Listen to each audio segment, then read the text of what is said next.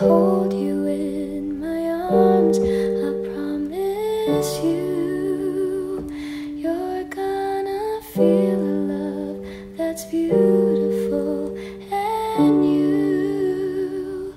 This time I love you even better than I ever did before, and you'll be in my heart forevermore. I also want to know, Sana, what's your favorite Christmas story? Yung mga nangyayari sa inyo tuwing Pasko, you guys want to share? My family and I is children. Holidays, my holidays, ito process sa bigay sa kanila.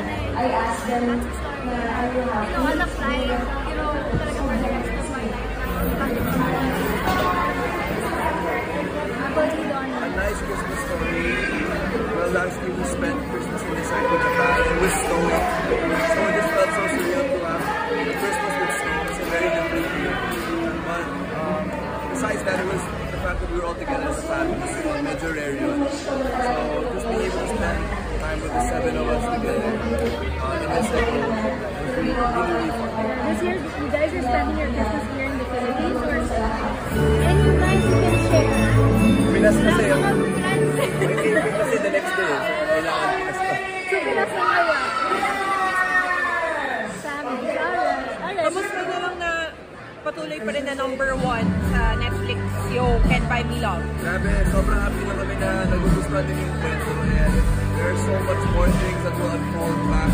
So, kami, sobrang excited kami na makita. Yeah, we watched 8:45 p.m. With them too. And kami mismo, nakikita po namin first time din namin same suspense, same feeling, same everything.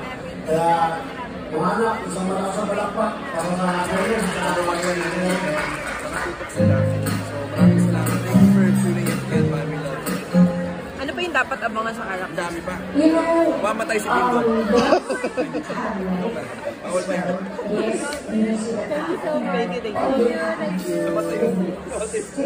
Mamatay si Bingo talaga.